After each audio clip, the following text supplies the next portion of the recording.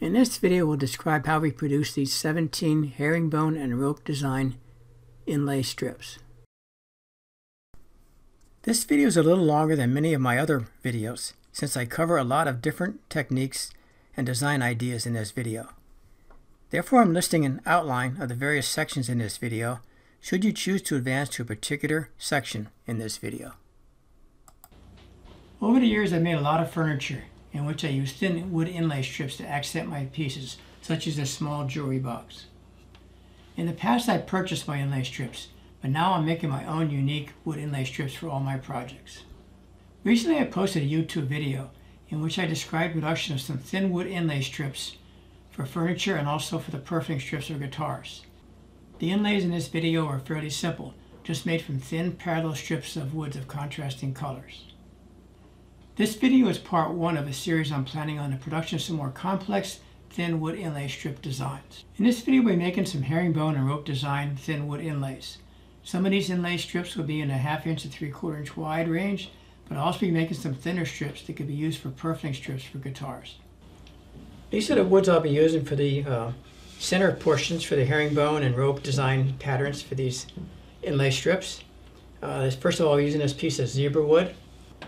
This zebra wood has a lot of nice fine grain, which should show up nicely in the center section of the herringbone pattern.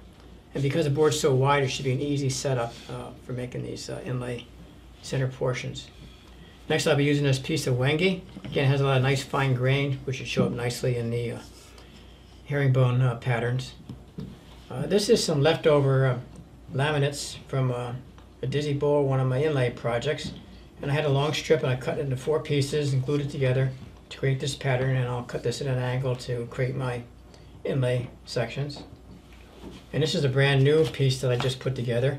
It has 2 pieces of bubinga, about 3/16 of an inch thick, and then I have some very fine layers of maple, padauk, yellow heart, and catalogs next to that, and then another section repeating that same pattern. And I'll glue this up, and I'll cut this into 4 sections and glue it up much like I did this to create a wider strip. And then I'll make my inlay sections for the herringbone pattern from this. So that gives me 4 different patterns to use for the center portions for these herringbone and rope design projects.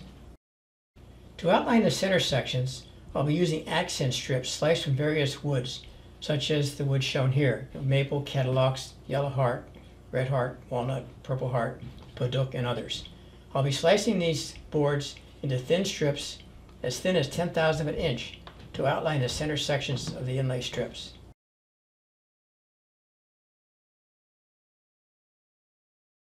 We once again used the Accu-Slice system on a bandsaw to slice thin boards that were between 10 and 70 thousandths of an inch thick. These thin wood boards will be used for both the accent borders for these inlay strips, as well as the multi-layer herringbone and rope design center sections of these inlay strips. We start out with a variety of naturally colored woods of various contrasting colors, such as padauk, yellow heart, red heart, walnut, maple, and others. Each of these boards was 1.5 inch thick by 1 inch wide by 30 to 36 inches long. We used a 10 teeth per inch bandsaw blade to cut the thin wood slices. The Accu-Slice system permits the accurate slicing of wood strips with no bandsaw blade drift issues. For additional details on exactly how these strips were sliced on the Accu-Slice systems on the bandsaw, please view the previous YouTube video on the production of the straight pattern inlay strips and perfecting strips for guitars. This video is described in the description section of this video. I don't normally sand my strips that I'm going to glue on my board sander, but because these are for these inlay strips, and I got a lot of small pieces, a lot of real tight joints, I'm just running through the sander to very lightly take off 1 or 2 thousandths just to top off some of the saw marks that are very, very fine here. So I'm starting off with boards that are, these are 53, 54, between 53 and 54 thousandths of an inch thick. I set my board sander to a depth of around 50 thousandths of an inch and sand both sides of the strips without changing the depth setting on the board sander. So I took off maybe 1/2 thousandths at the most, just enough to get the fuzzies off. I can still feel the minor saw marks, but it's a little bit smoother, just sanded out the high points.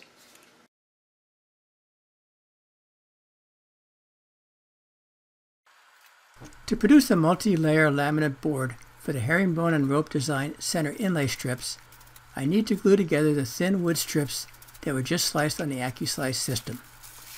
The wood strips are arranged in the desired pattern and then glued together using the glue jig system.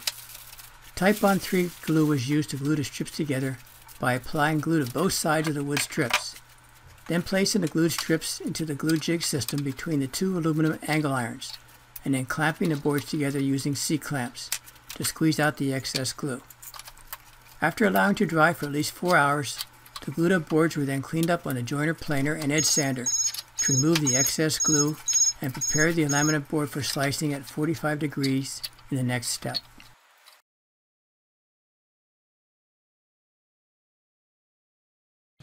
I'm ready to cut this piece of zebra wood into slices, and I'll be cutting slices at a 45-degree angle, and I'm making a bunch of thin slices between 1/8 of an inch and 1/4 of an inch wide. And these will be used for the center sections of the herringbone and the rope tooth designs for these strips that I'll be making. There's a number of ways I could cut this board. I could cut it on a table saw. The problem with the table saw is the curve for the table saw blade is 1/8 of an inch, whereas the bandsaw is only 45 thousandths. So using the bandsaw is much more efficient. You lose a lot less wood. And then even on the bandsaw, there's various techniques you could use. You could use a simple, square in a miter slot. It may not be as accurate to do those cuts, but that would work. I could also use the Accu-Sled, the Accu-Wedge, and in this case I decided to use the Accu-Slot. And I selected the Accu-Slot because it supports the board on both sides of the bandsaw blade. So we'll see how it works. So I have this set up. I have it aligned so my blade goes through the center of my board. And I set the blade up that it's close to this outer edge, but not quite touching it. So when pieces kick off, they won't get caught down in that slot. So that's why I set the blade close to that left side of the slot of the table here. Okay, my Accu-Sled's all set up. And I put this board so I don't go, so I can cut through the board, but I don't go into the fence. And I set my stop up so that I don't cut into the fence on the bandsaw. So that's all set up. I'll do my initial cut to cut a 45-degree angle on here. And I'm, of course, clamping my board down so it doesn't move. That way I get accurate cuts when I'm cutting this. So I'm using 2 clamps to hold the board down.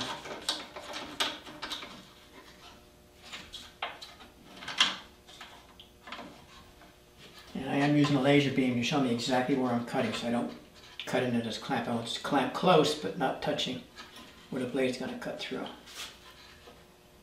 Now on this bandsaw I have a 1/2 inch wide blade, 18 teeth per inch. This is just a blade that was left on from my previous project. It may be too fine of a blade, so I'll see. I may switch to a coarser blade. We'll see how this works out. And I have my stop set up that I don't go through the board the whole way. And I see a problem right now that stops in the way of the board, so that's got to be moved. Okay, so I made a new stop, and this was just a round thumb nut with a screw that goes in the slot and a spacer, and it's just the right height that it hits the table, but it's below the top of the table.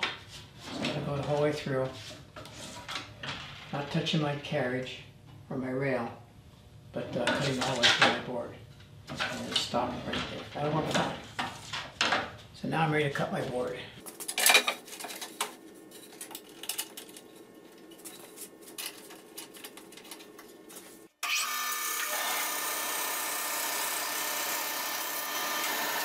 So let me start off by cutting some strips. Let's try cutting some 1/8 of an inch wide.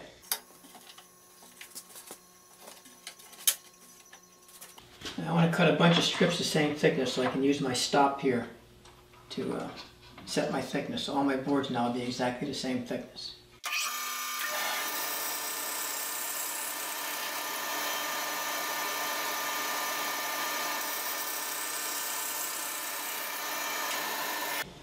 Here's my first 2 strips, which could be glued together, back to back to make a long strip, or like this to make my herringbone pattern, or just a single strip to make a rope pattern. So I make that a double strip. It'll be about a 1/4 inch wide, with just about the right thickness for what I want to do. I'll put some, accent strips on the outside, and then continue cutting additional strips on the bandsaw.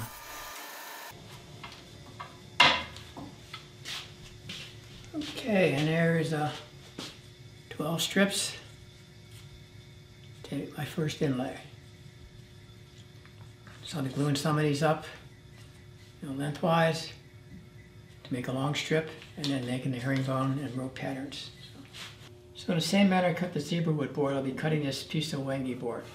So first I'll cut my piece to get my 45-degree angle.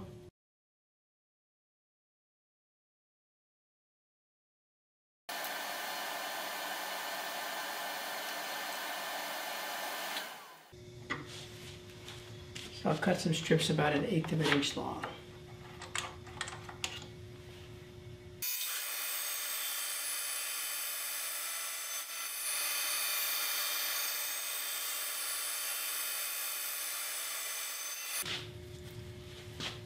Yeah, I got 10 strips off of that. And now I'll cut the rest of the board off with some wider pieces. So next I have my laminate board. And same thing, I'll be cutting pieces about 1/8 of an inch wide for this also.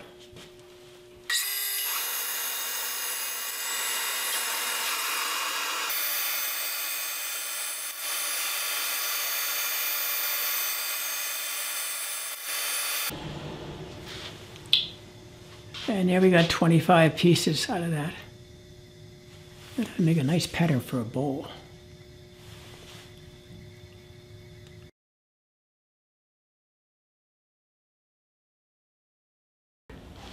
Next I need to glue up my pieces together to make, one long strip. And these are the pieces I cut on the bandsaw. And they already have a 45-degree angle on both ends, which is a nice scarf joint. Easy to glue, and it's a fairly strong joint. But I need to set these up that I can glue these, get them aligned, and clamp them. So this is the setup I made. It's nothing more than a piece of plastic HT high-density polyethylene plastic, about 1/4 inch thick, about 4 inches wide. And I actually screwed it to the bench with an overhang. And I put this piece of brass on here as a straight edge, so I can take these pieces and I can line them up and glue them, and I have a nice straight edge for my pieces going together. And this is a piece I just finished gluing up. See, I glued up pretty nicely. I had this overhang on the table so I can use my clamps to clamp it in place. And where I have a joint, I'll be gluing those joints. And this is a piece of plastic which I can go over that and keep everything nice and flat and straight as the glue dries.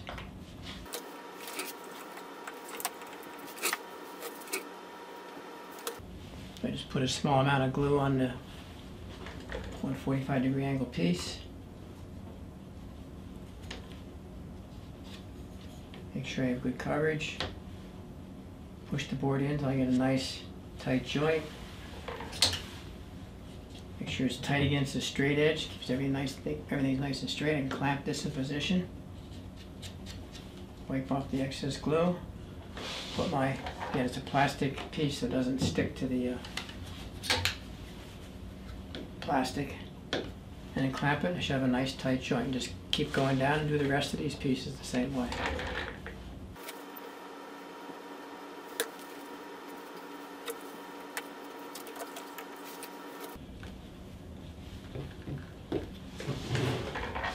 And let that dry for about an hour. That's fast, quick, and easy to do, and they're nice to be nice and straight.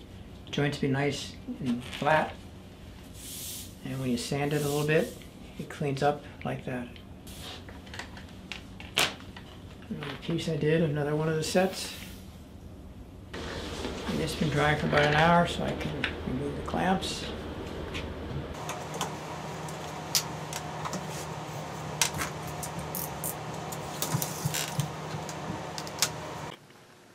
After these strips have been glued together, I need to run these through my board sander just to get rid of the glue marks and level out the surfaces.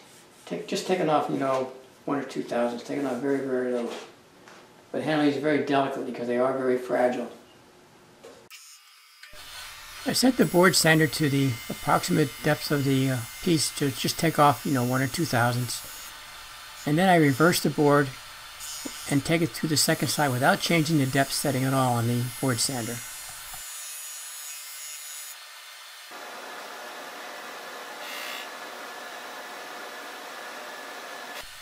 The multi-layer laminate boards are sanded in the same manner.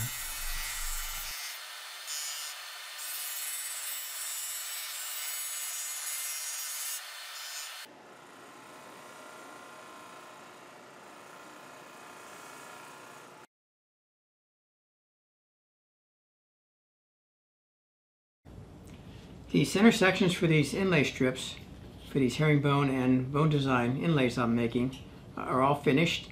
I have a variety of different materials here. I have some zebra wood, again cut at 45 degrees and pieced together to make longer strips. I have some wangi. I have some multi-layer laminate strips, different patterns and designs. And now these are ready to combine with some of the thin strips that I made previously to create some unique inlay patterns for some of these inlay strips we're making. Much like I did for this one here, this was some of that zebra wood in the inside, and then I put a maple layer on the outside of that, and then a Accu-Slot layer on top of that. So that creates a 5-layer piece of inlay strip. Now this will be put back on the bandsaw, and I'll cut off 50 thousandth thick pieces to give me my inlay pieces. So I'm ready now to take my various strips here and glue some of these thin strips to the outside. These are the thin strips. I call them the accent strips or outlining strips for these inlay strips. And I have a variety of different woods, everything from Accu-Slots to purple heart, red heart, maple, all different kinds of woods of different colors and contrast. And I made several thicknesses of these. I made a 25 thousandths, a 50 thousandths, and I'll consider making some other thinner sections if I need them. And I'll be taking these various strips, adding them to the inside of 2 of these put together or on the outside to create some unique patterns. And this is what I'm in the process of doing. This again is 2 layers of the zebra wood, and in the middle I glued a piece of maple. And now on the outside, we're putting 2 more layers of maple and red heart. So that'll create a 7-layer inlay strip. So these could be glued up using my glue jig, but these thin pieces probably work better using this jig here, which I use for gluing up some of the thin pieces. I can just add glue to these various layers, put them in here and clamp them down to create the needed pattern. So that's what I'll be doing to glue these up. So that's the next process, is gluing up some of these inlays to create some multi-layer inlay strips with the herringbone and bone design ideas. I have a couple of different widths here that I set up. Most of the inlays I'm doing will be these thin strips, which are about just a little under inch wide. But I have some of these wider strips. And the reason I made these wider strips, when I'm making a herringbone design, and I want those patterns to line up exactly. It's pretty difficult to get those to be exactly perfect. So the easiest way to do that is to create a strip like this, and then cut it down the middle, and then fold the 2 over top one another. That has the best chance of being a perfect alignment of the various pieces. Because as you're gluing these up, any little change in the glue angle, how tightly it's glued, or even inconsistencies in the widths of some of the pieces can create difference in patterns that they won't match up. So I might get a set like this, which matches up at one end, but by the time you get down to the other end, they're off. And it's only off by 2 or 3 thousandths, but it's enough you can see it being off. So by making these strips like that, cutting them in half, folding it 2 halves over top each other, they'll be more accurate. So that's why I made these wider strips here. So what I do here is I take some pieces and I just play around with ideas to see what looks good. So here I have 2 pieces of the zebra wood, and I'm going to put a center portion in here, and I decided to put a piece of this Accu-Slot in the center, which is a dark wood. So now I have 2 pieces of the zebra wood going in opposite directions, and with that piece of catalogs in the middle.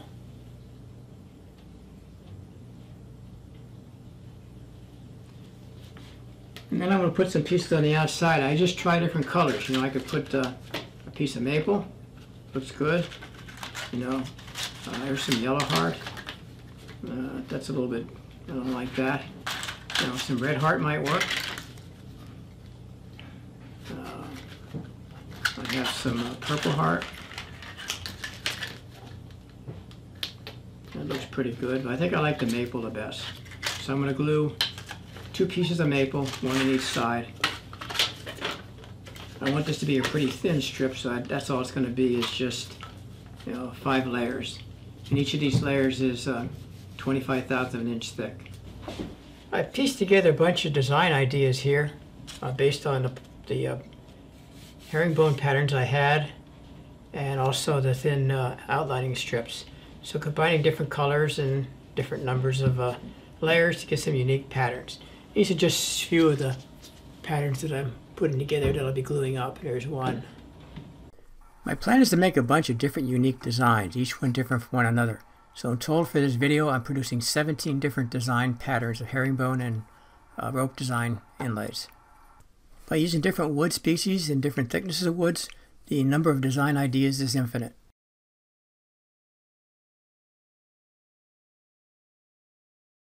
Well, I'm ready for the glue up of this set. This is a pretty nice set that I'll be gluing up here. It's 3, 4, 5, 6, 7, 9 layers.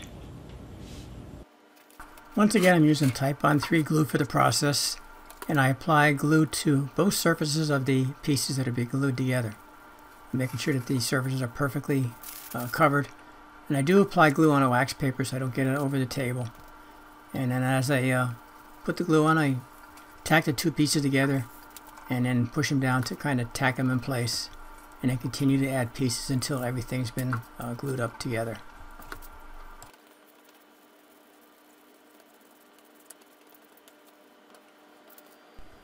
After glue has been applied to the last strip of wood, I then put in my jig against the brass bar and then put a piece of scrap MDF on top and use spring clamps to clamp everything in place. And I put spring clamps the entire distance of the piece that I'm being glued together to make sure I get good clamping of the entire surfaces and squeezing out all the excess glue. I allow the laminate glued boards to dry for at least 2 hours, and then I take them to my edge sander and sand off the excess glue and smooth out the edges. Okay, after sanding the surface flush, that's the result. And that Paduk and yellow heart next to one another really looks nice. So again, this will be sliced into thin slivers for inlay patterns.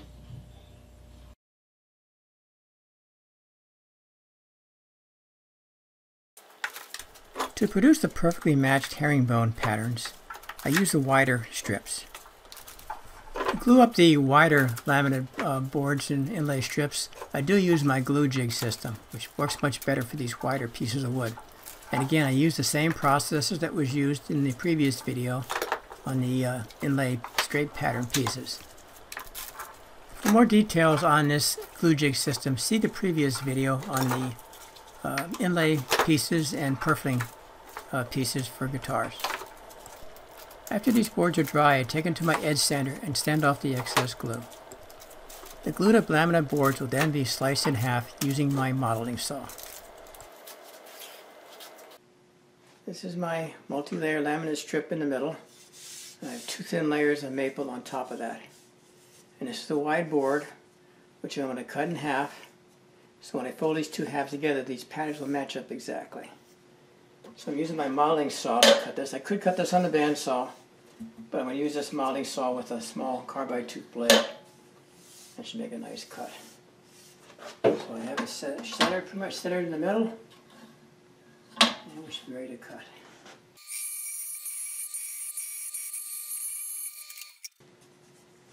Now I can fold these together.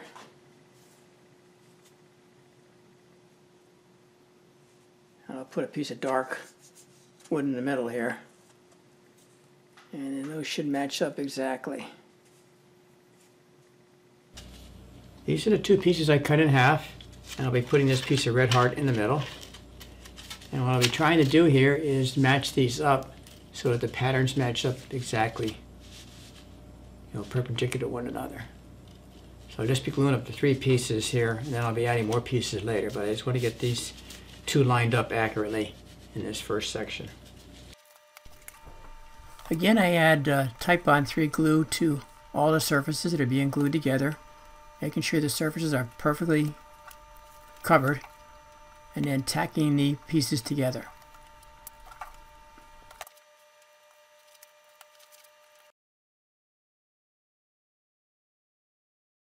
What I'm doing here initially is just setting the glue so that these pieces don't slip and slide as I'm clamping it, but I will put it in my jig in a few minutes.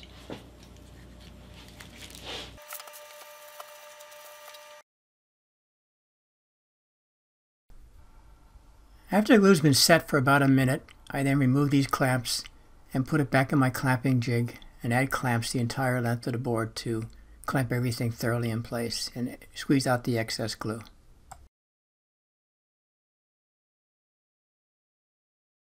So that's all glued up now. Now I'll glue on the final 2 layers of red heart and maple on the outside.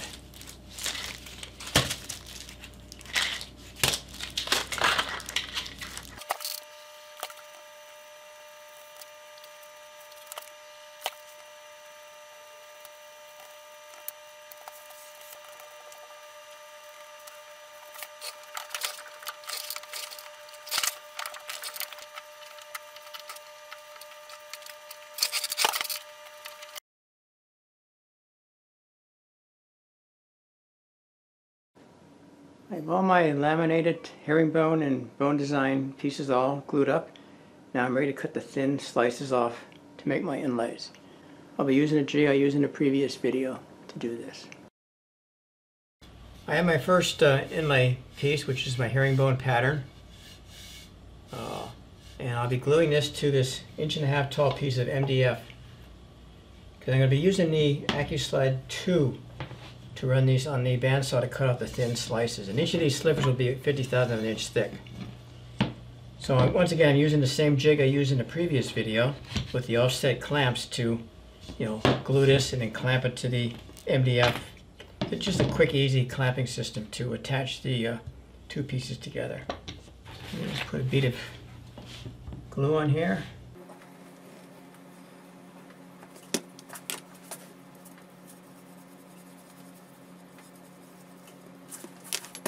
And this has a cleat here to hold this in place. The laminated board is attached to the sacrificial fence and then using the offset clamps, applying just enough pressure to squeeze out the excess glue and give you a nice tight joint. Just making sure it's square.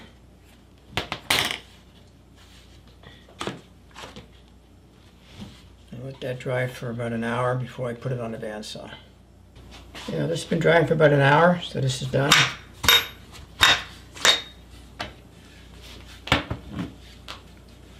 That's all set to cut on the bandsaw.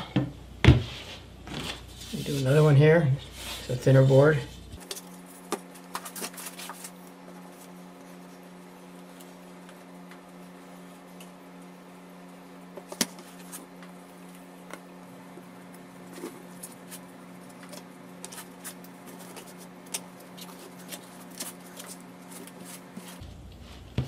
Okay, let that dry.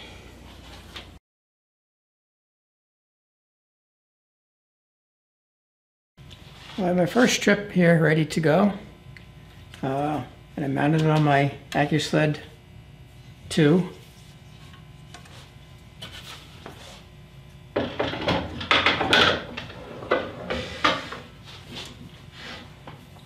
So this is the same procedure I used for the previous video on making the perfect inlays for guitars. Again, using my Accu-Sled 2 carriage with the 1.5 inch MDF board, and then my board I'm cutting, my laminate board with the herringbone pattern is glued to that 1 3/4 inch piece of MDF.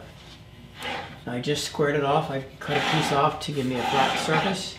So I'm now ready to cut my first piece of inlay. I want my inlays to be 0.50 of an inch thick. So I just finished making a cut here, so I need one turn or 50 thousandths for the curve of the blade, and then another full turn will give me an inlay 50 thousandths of an inch thick. I can make these thicker if I want, but 50 thousandths of an inch should be enough. I can put my laser on so I can see where I'm cutting. And I am using a 1/2 inch wide blade, 18 teeth per inch. And as I'm cutting, you notice I'll be cutting slowly. The slower you cut, the smoother the cut. So I cut pretty slowly. Again, this video is sped up for viewing purposes. I'm actually cutting at 1/5 the speed that's actually shown on the screen.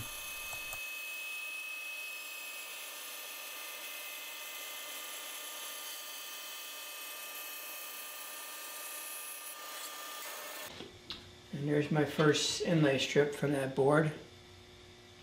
And again, this is a herringbone pattern. And that's a beautiful pattern for that inlay strip. That'll make a nice strip for inlaying on some furniture.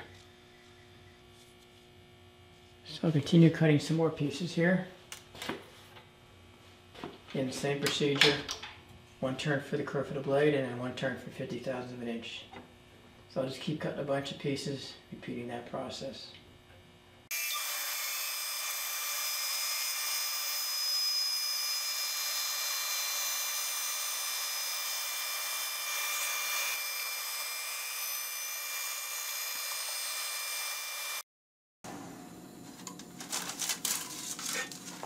I got a total of 14 strips off of that piece of wood, and that is a beautiful inlay.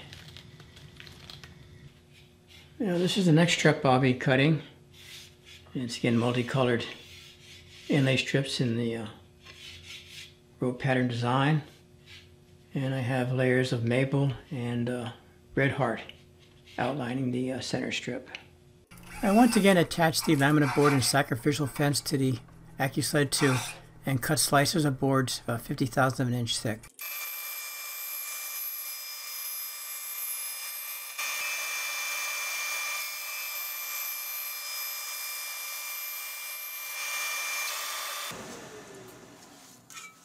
I got 7 inlay strips from that board.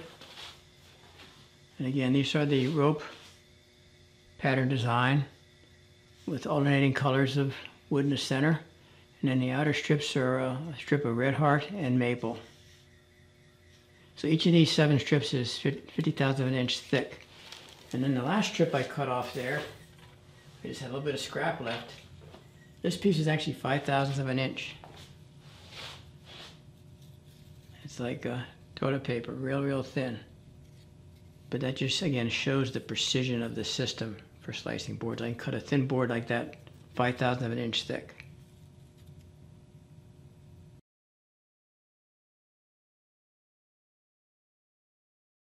The surface of these pieces are pretty good. They really don't need sanded. But I got a little bit of a burr on the edge where it kicked out the end of the bandsaw blade, which needs to be cut off or sanded off. So I measured these, and they measure out at right around 55 thousandths. Yeah, right around 55 thousandths of an inch.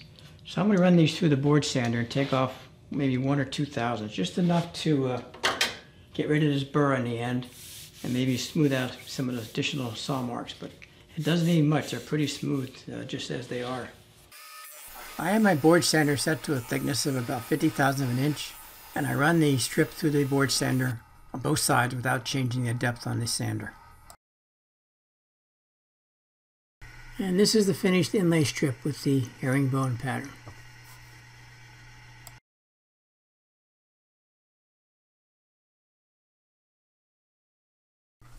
These are the 17 herringbone and rope design laminated boards that were created for this video. Each of these laminated boards is different from one another. The center sections consist of either 1 or 2 of the 45-degree angled strips. On the outside surfaces of each of these strips are either 2 or 3 thin strips of contrasting woods to accent and outline the center sections. For the herringbone patterns, I used 2 of the 45-degree angled strips. Between these 2 angled strips, I inserted 1 to 3 thin strips of contrasting colored woods to separate and provide for additional details to the 2 angled strips. The number of designs that can be created by using different woods, different thicknesses of woods, and different orientation of wood layers is infinite. I did slice 4 of these laminated boards up into inlay strips. Each of these strips 50,000 an inch thick. This is probably one of the nicest ones of the series.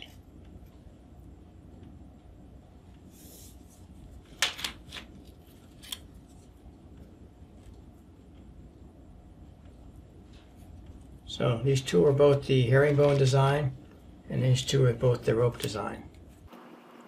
The remaining strips will be cut up as I need them for future projects. These strips could also be used for segment wood turning, so I may use some of them for that purpose also in the future. And I will be taking some of these to trade shows that we do in the future to demonstrating the cutting in these thin strips using the Accu-Slice system on the bandsaw. This concludes this video of making these herringbone and rope design inlay strips. Be sure to watch the previous video in which I described the production of these straight lined inlay strips. I went into a little more detail in that video on how these are actually made. Some of that detail was shortened in this video in order to reduce the length of the video. Once again, thank you for watching this video. If you have any questions or concerns, please give us a call or send us an email. We'll be happy to talk with you.